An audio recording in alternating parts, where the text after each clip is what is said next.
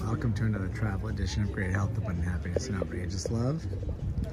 Where are we, Karen? They've got another name for chickpeas once again. As I keep saying, I know this is stupid, but it's so funny to me when I go to these foreign countries, they have a different word for everything. Right?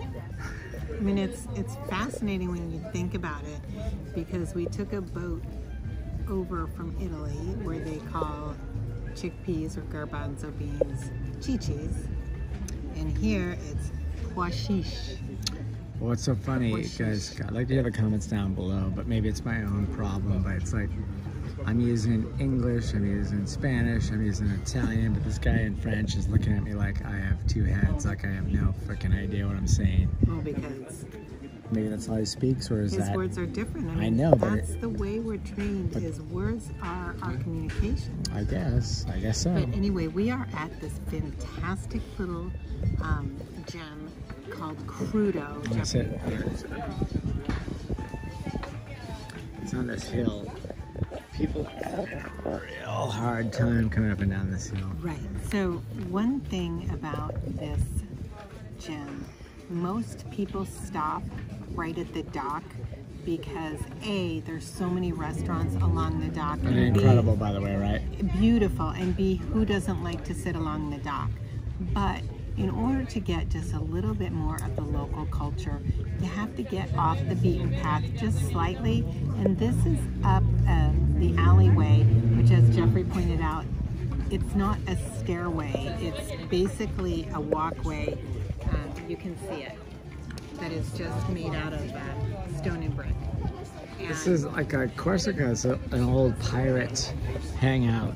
I think I read from my pirate books, but this is like you know, the water's down there. If you can see the water down between those buildings, it's like you're in the mountains. It's like incredible, but it's an island off of France. Right. This is a good pirate hangout. I mean, this is, if I was a pirate, I would hang out here and drink rum all night, and I would sail my boat and pillage during the day, and that's what they did. Kind of sounds like what you do anyway. But I want to give a shout out to this restaurant, which we found on Happy Cow.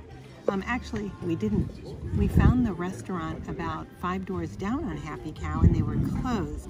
So we continued to walk, and this very lovely gal walked outside, and we asked if she had anything vegan, and she said they had poke bowls. And again, a poke bowl in the States might refer to tuna, but here it is just the bowl itself, and what goes into it is what you choose. So you can choose to have all vegan ingredients. So Jeffrey and I had edamame and quashish, which are chickpeas, and or corn. garbanzo beans. Yeah, corn. I don't know say corn in French, do you? Maize. I'm gonna say maize. You're gonna go with maize? Let's see it real quickly. Corn, search, maize. There you go. There you go. See? Maize. And what else? Oh, and mushrooms. I'm not sure. I know in Italian it's lungas, and in English it's mushrooms. I don't. Is it fungili in Italian? Lungas is Espanol. Spanish.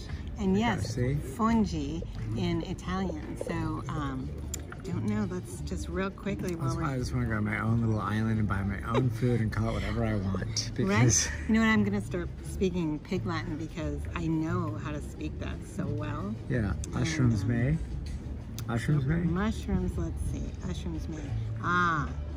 Champignon. Champignon. See, it's no wonder I love mushrooms so much. It's so elegant in France. Champignon. Yeah. I love that. Right. Anyway, this was a great find. We had a red wine, we had a white wine, and we each had our delicious vegan poke bowls. I highly recommend this little hidden gem. In we're gonna put the little scan it one more time. Yeah. Thank you so much, Happy Cow. Oh wait, you're not on Happy Cow. Guess what? You will be now. Wishing you great health and abundant happiness and outrageous love.